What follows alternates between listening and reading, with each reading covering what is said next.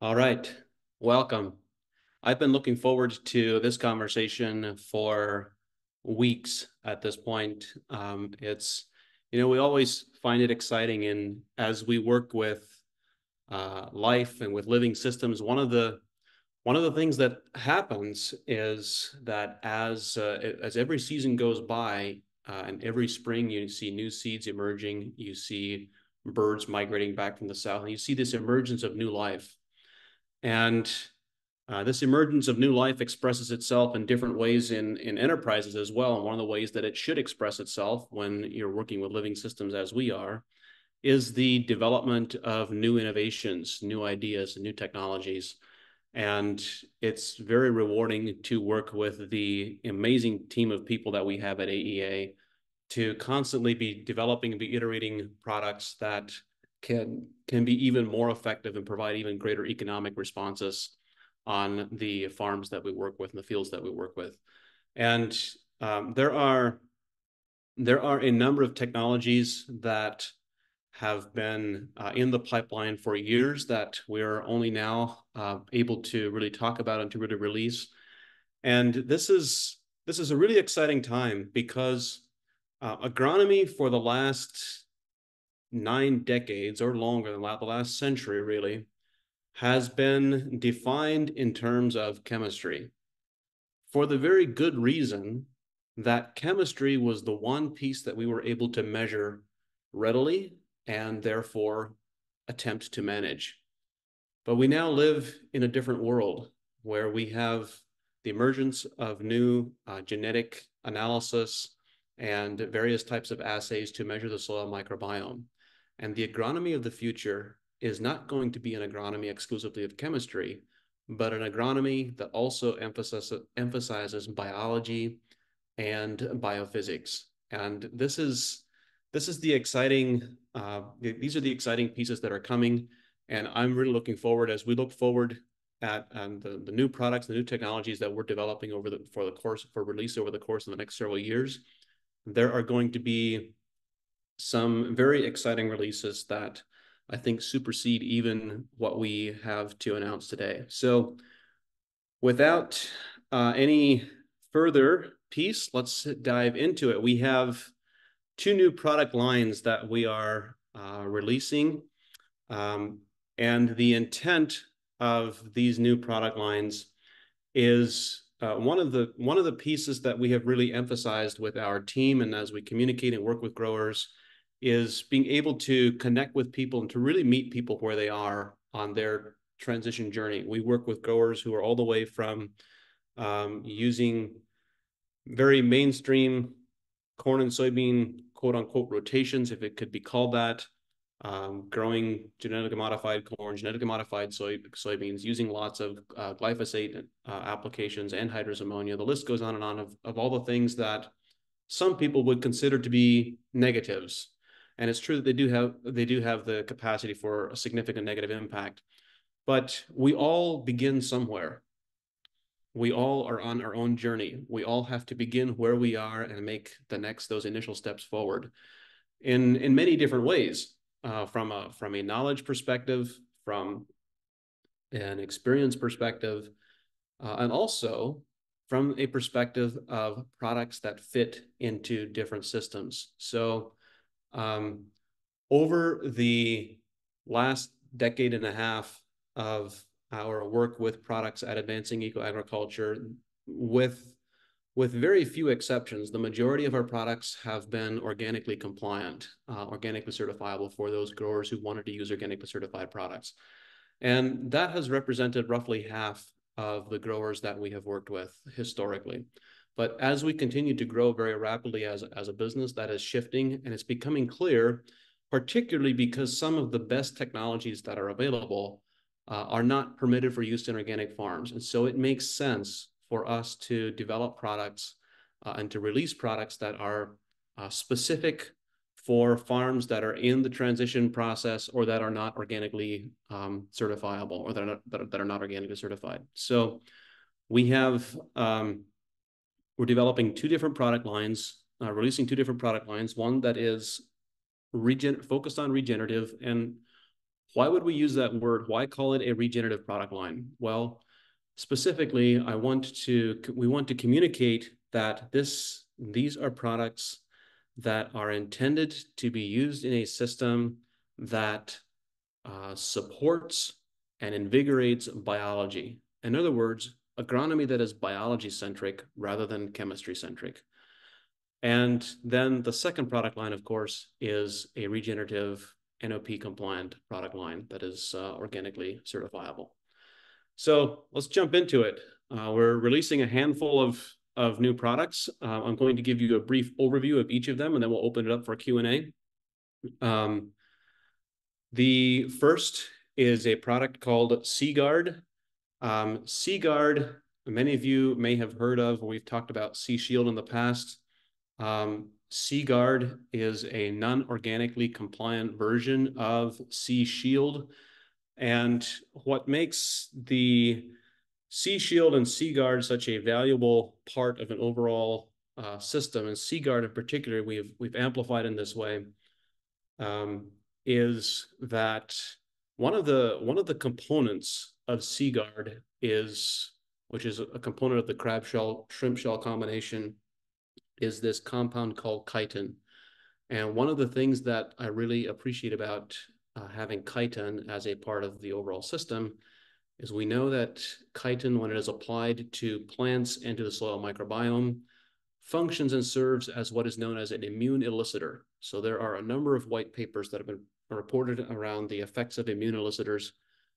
But what it means simply is that this is a material that when applied to a plant can enhance that plant's immune system function and give it increased degrees of disease and insect resistance that don't necessarily correlate or are not necessarily associated with a specific nutritional profile.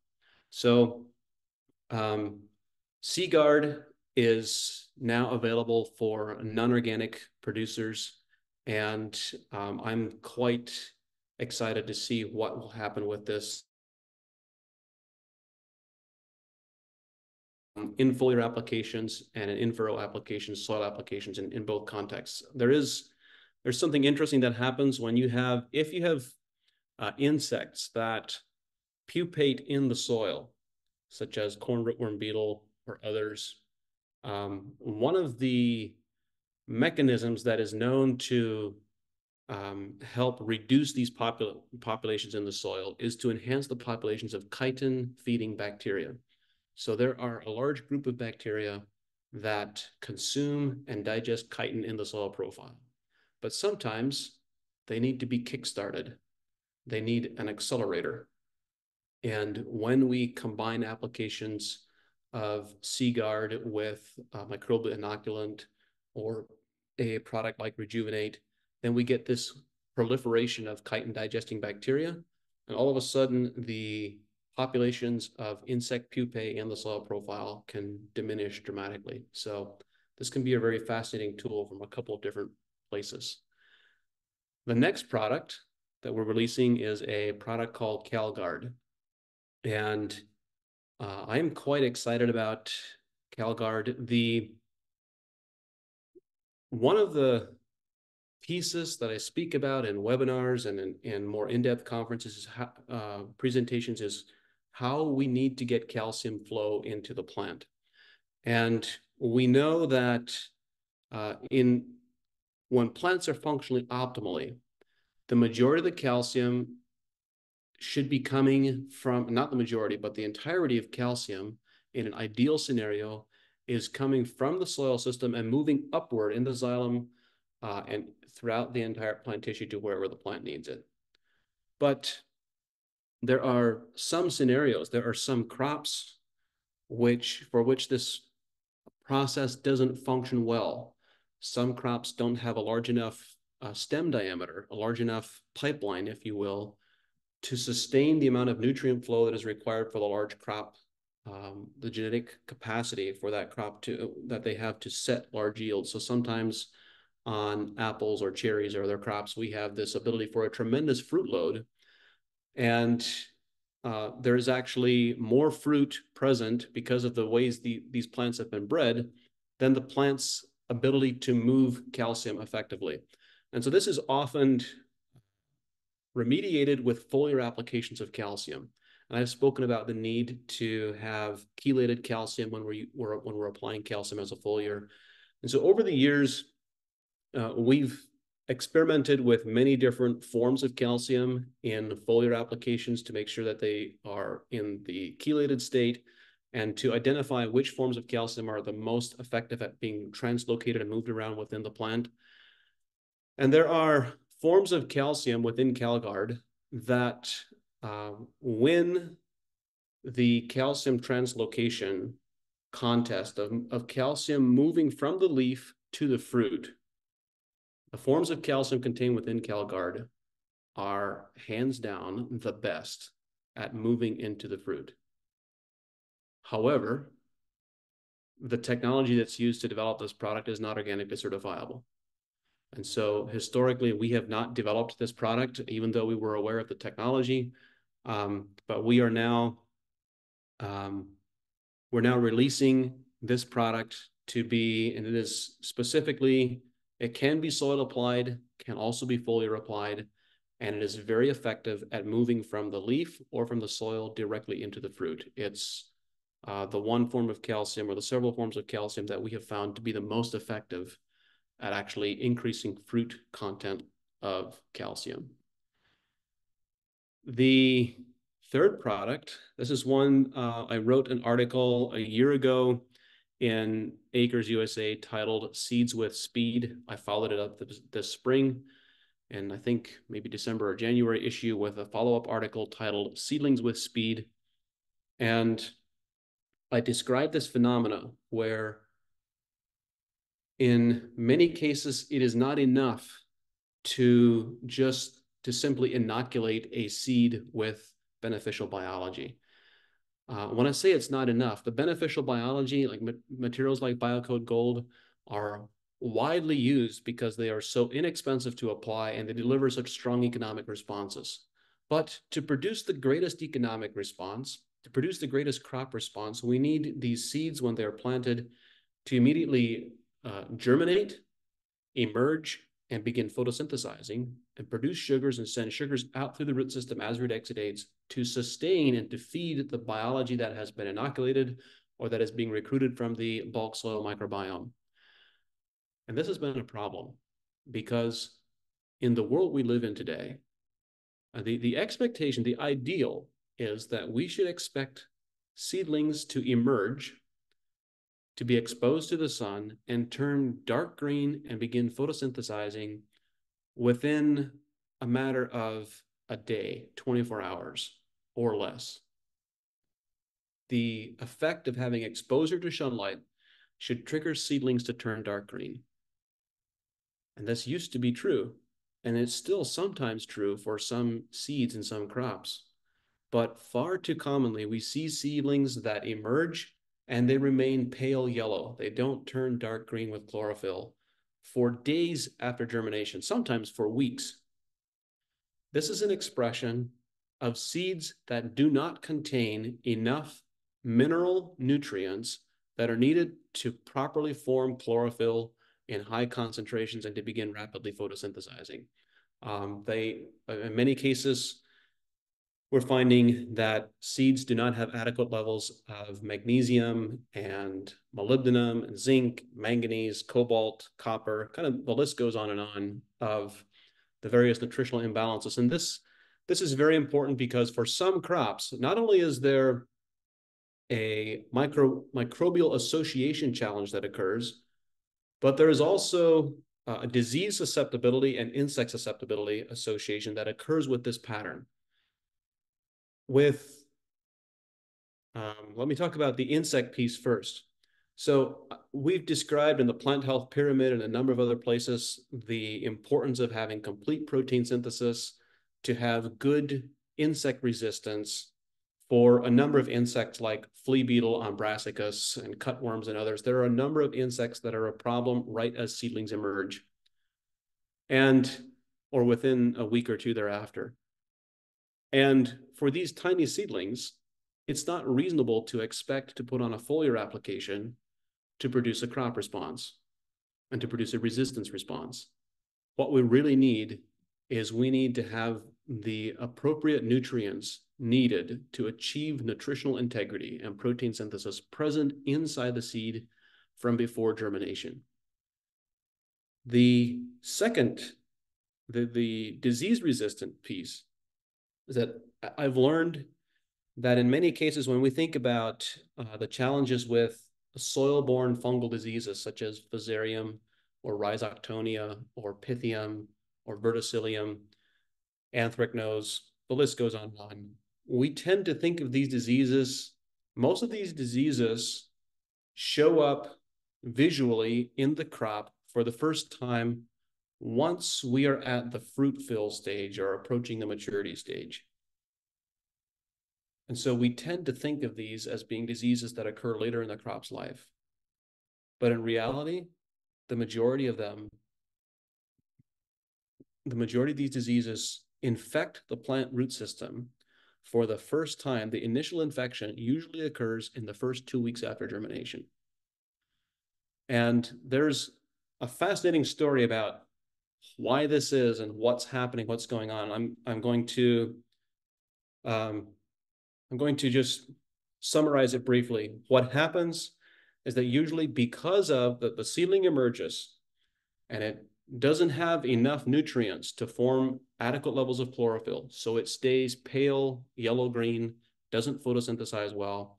And as a result, the seedling doesn't have enough sugars to transmit out through the root system to feed the soil biology and to establish a strong microbiome. In that type of environment, Fusarium, Rhizoctonia, and these various soil-borne fungal pathogens will first penetrate the root system, and they will establish a presence. They'll begin populating the root system. But then, as the plant starts getting some nutrients from the soil, it does turn dark green, does begin photosynthesizing well, and all of a sudden, the volume of sugars being sent to the root system increases dramatically. And as that sugar volume increases to the soil profile, all of a sudden, the other disease-suppressive organism population explodes and proliferates, and they shut down the expression of Fusarium and Verticillium and Rhizoctonia and Pythium, etc.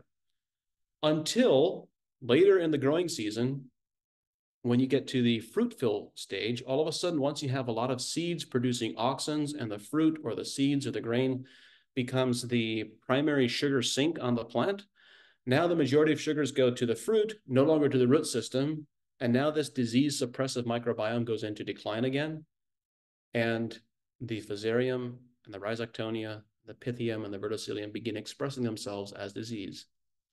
But the reality is, the infection happened first in the initial 10 to 14 days after germination. So as a combination of all these pieces, we realize that it is not enough to just add microbial inoculants alone to seeds or seedlings at planting. We also need to support these seeds with the proper mineral nutrition so that they have the nutritional support, the nutritional integrity that is needed to emerge, turn dark green, begin photosynthesizing immediately, and support that microbial population. So I believe seed flare is going to end up being in the same product category from an economics perspective as the microbial inoculants. It will be a very low cost per acre application as a seed treatment with a significant crop response and a very large ROI potential. The next product that we're releasing is a product called MacroPack. And MacroPack came out of the realization, I spoke about this earlier when I was describing CalGuard. When we think about the breeding innovations that have happened, and I'm speaking broadly, many different crop types, many different crops have been selected. They have the genetic potential for a very large yield. Apple trees and almonds, etc. They will set many more blossoms than they're capable of bringing to maturity. The same is true of cucurbit crops and peppers and grain crops even. And for many of them, one of the constraints they have to producing higher yields is that they do not have a large enough plant frame. They don't have a large enough stem, large enough pipeline in order to fill more fruit. One of the one of my colleagues and friends who I've interviewed on the podcast is Ed Curry, the chili pepper breeder from Arizona. And Ed has single-handedly, he gets, from conversations I've had with other people in the space, Ed gets the credit by himself for having quadrupled the average yield of chili peppers in his 40 years of breeding work. When he started, the average yield was 10 tons per acre. Today, it's 40 tons per acre. And his pathway to achieving that was to focus on genetic selection that had a very large stem diameter.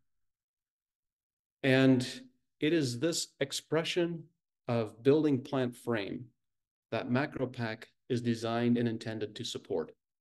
The nutrients that are contained in MacroPack, calcium, silicon, phosphorus, potassium, magnesium, so forth, are designed and formulated so that when we apply this to a plant, a supportive plant with these nutrients, it specifically develops and builds a large plant frame that has the ability to sustain and support higher yields. So this, obviously, the ramifications of this are, there are a lot of ramifications, because actually we should think about this not just in terms of stem size and plant frame from a primary stem perspective, but also from the perspective of individual fruit stems. Do we have the calyx or the stem going to a tomato or to a cherry? The thickness of those stems can vary significantly based on the plant's nutritional status. And MacroPack is intended to be used to specifically increase a plant's ability to transport nutrients from the soil into the fruit very efficiently and very effectively. So of all the products that we've designed or that we've talked about so far, I think Seed Flare is unique in its ability to, the application rate required per acre is relatively small, and it has the potential for a significant crop response. And MacroPack is the next in that category, in that I expect it to, we know in far too many crops, my memory goes back to when I first started down this path, when I was growing up on my father's farm growing vegetables. One of the crops that I really enjoyed working with was cantaloupe. And my goal was that someday I was going to grow more than 2.5 cantaloupe per plant on average, because we would grow these cantaloupe plants that were amazing, lush, vigorous, healthy plants, at least healthy from a visual appearance perspective. And you could easily pollinate and set as many as 20 to 25, and in exceptional cases, as many as 30 small cantaloupe per plant. They would grow to the size of roughly a tennis ball, and then they would all abort, with the exception of 2 or 3, because those plants didn't have a large enough frame, and it didn't have a large enough and robust enough root system to sustain all of those fruit. And what I've come to realize is that many of our crops have the genetic capacity, they have the genetic potential to produce much larger yields, but they don't have the nutritional support during the framing stage. And this is what MacroPack is designed to support and to sustain. Then the last product that we're releasing today is a new formulation of HoloCal. Many of you may be familiar with HoloCal and have used it in the past. We are keeping the name, but aside from the name and a few key ingredients, there is nothing similar between the new HoloCal formula and the previous HoloCal formula. You may have, if you have a previous experience with HoloCal,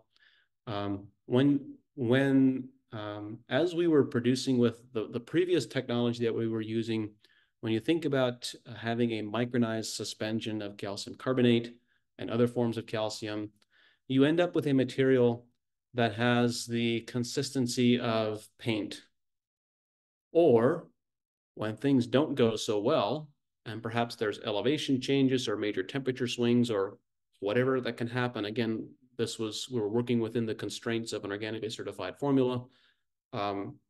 And so we have constraints on the ingredients that we were able to use.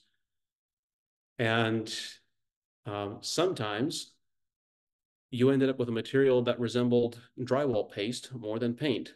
And that was not a good experience. That is gone.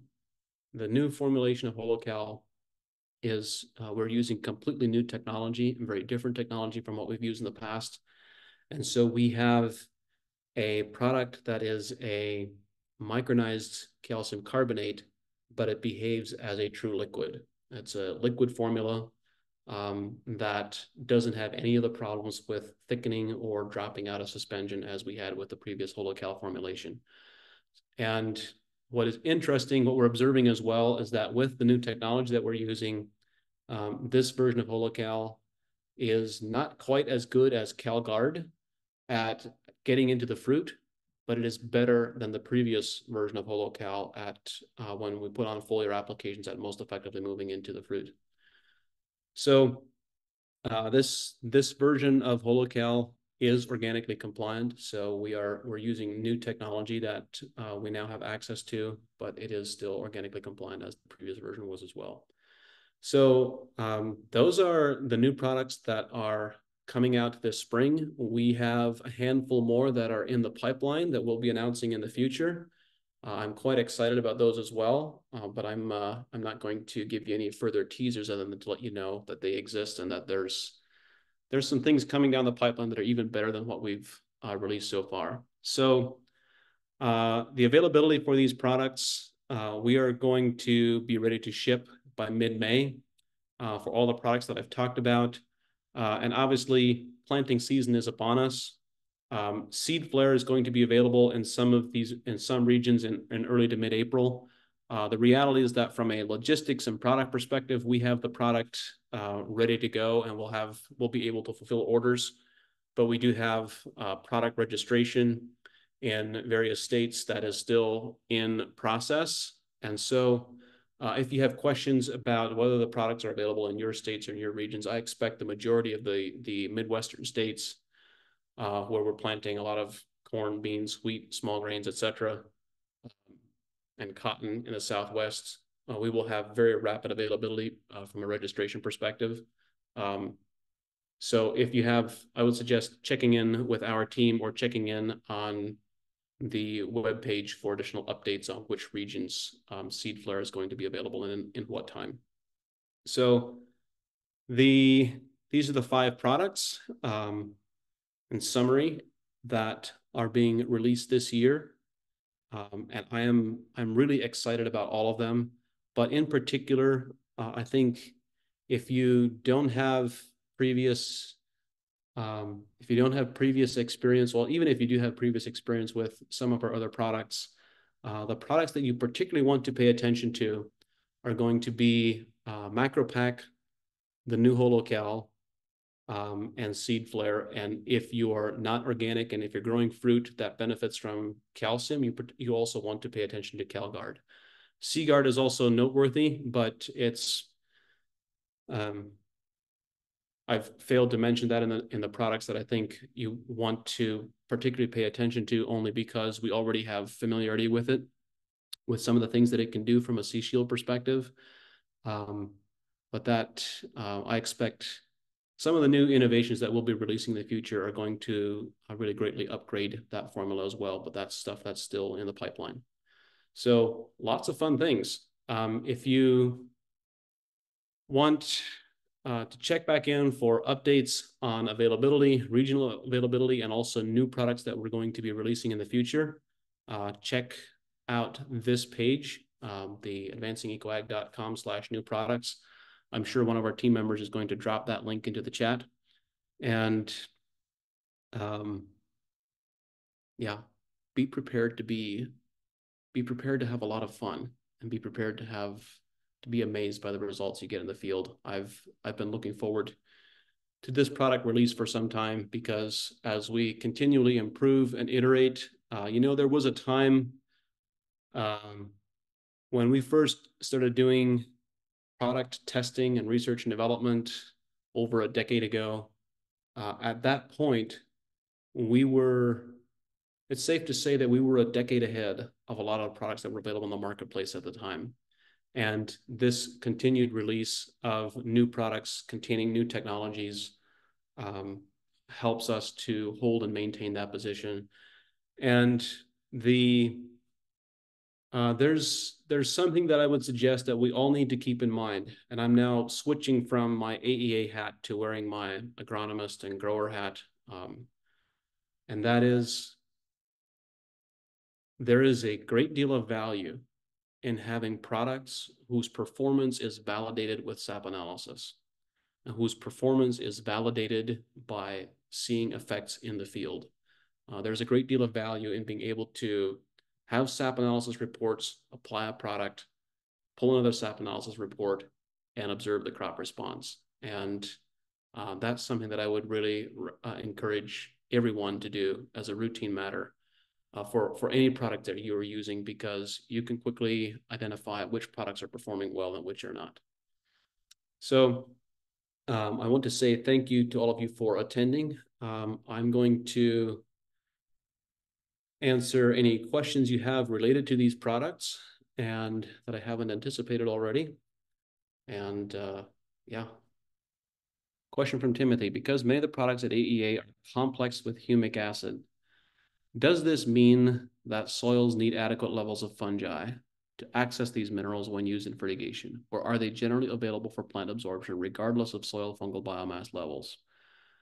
So Timothy, the answer to your question is many of the products, in fact, I think it's almost safe to say practically all of the products that we produce at AEA do include humic substances. I'm not sure if it's accurate to call it, we might call it humic acid on the label because that's the only thing the regulatory framework understands. But they are not extracted in the common sense from an alkali extraction process. And I guess what I'd like to say is that while our products contain these materials as an ingredient, it doesn't necessarily mean that everything in the product is complexed with humic substances. There are very specific, in the manufacturing process, there are very specific timings and sequence of how ingredients get added and in what process in order to affect and produce certain interactions and to produce certain outcomes. And the outcomes that we're looking for are not necessarily the ones that are commonly described in the literature. And then to the key essence of your question, no, these products can be absorbed by plants regardless of soil fungal populations. But the key differentiator is that when they are applied, when our products are applied, they are intended to support and to enhance not just the plant, but also the soil fungal and microbial community at the same time. So there is intended to be a parallel support or parallel enhancement. Question from Greg Pennyroyal. Hi, Greg. As Seaguard stimulates chitin digesting bacteria and the subterranean first instar development stage of vine mealybugs are chitin exoskeletons, would it be reasonable to assume applications of Seaguard would act as a pre-emergent reduction of crawlers emerging in the spring? The answer, Greg, is yes. It would be reasonable to assume that that should be one of the expected outcomes that we should be able to look for. But in some soils, we may also, in fact, maybe I should say in many soils, we may also need to inoculate with some of the chitin digesting bacteria. So it may not necessarily be enough to apply Seaguard by itself. That may be effective. And in some soils, we may also need to apply a bacterial inoculant with that. And then Greg has a follow-up question on seed flare. We have consistently had challenges getting adequate levels of trace minerals in early emergent shoots in grapevines. Might seed flare be a useful foliar and or fertigation to overcome this high nutrient requirement development stage in grapevines? It's possible, Greg. Seed flare has some interesting technology that, as you might expect, really facilitates transport inside the plant. And it's also entirely possible you may get some of the effects that you're looking for from some of the rebound trace minerals. Question from Kevin Tolley. Hi, Kevin. Does providing the seed these luxury conditions inhibit the arbuscular fungi and other endophytes? Oh, Kevin, that's an awesome question. The answer is no, quite the opposite. In fact, it enhances them because when we're providing this the seed with actually I don't think it's a correct framing to say we're providing the seed with luxury levels of trace minerals, but simply with adequate levels of trace minerals, because in many cases we find them to be so severely deficient in the first place. But what happens is it's unlike um, it's not the same scenario as when um, seeds are provided with excessive levels of nitrogen or phosphorus at planting, because those will have the effect of shutting down microbial symbiosis. But what happens with the seed flare is applied as a seed treatment and is actually absorbed into the seed internally. And well in advance of planting, it can be applied weeks or months ahead of planting. And once it's inside the seed, it will enhance the seedling's ability to photosynthesize and it will produce sugars, more sugars as root exudates. So rather than inhibiting mycorrhizal fungi and other endophytes, I would expect the exact opposite to happen, that it will increase the population of those associated microorganisms because of the increased sugar concentrations. It's a very good question, though. Question from Timothy: will we be updating our grower guides for vegetables and berries, etc., to include these use of these new products? The answer is yes, we will be.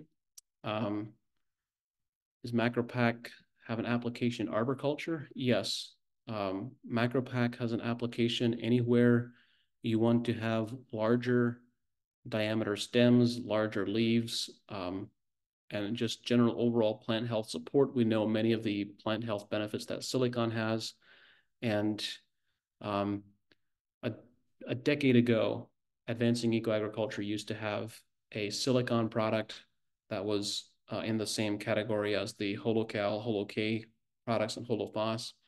And we ended up discontinuing that product because we were, I suppose, too far ahead of our time. We had a silicon product, but many people couldn't figure out how to incorporate it into their systems or didn't think it was necessary or useful. And now, as we're beginning to recognize and be able to measure the many benefits of silicon, then all of a sudden it's becoming quite popular. Question from Leah: how would seed flare or MacroPack impact pollen and pollination, fruit set, etc.? Well, goodness, there's about half a dozen answers that come to mind all at the same time. Let's talk about MacroPack for just a bit. I framed MacroPack in the sense of building a larger plant frame and building an increase in the plant's nutrient transport pipeline. But if you take that thought one step further, what that means, I used calcium as a reference nutrient, but what that really means is that the plant has the ability to absorb nutrients from the soil and move them upwards into the plant more efficiently than it otherwise would.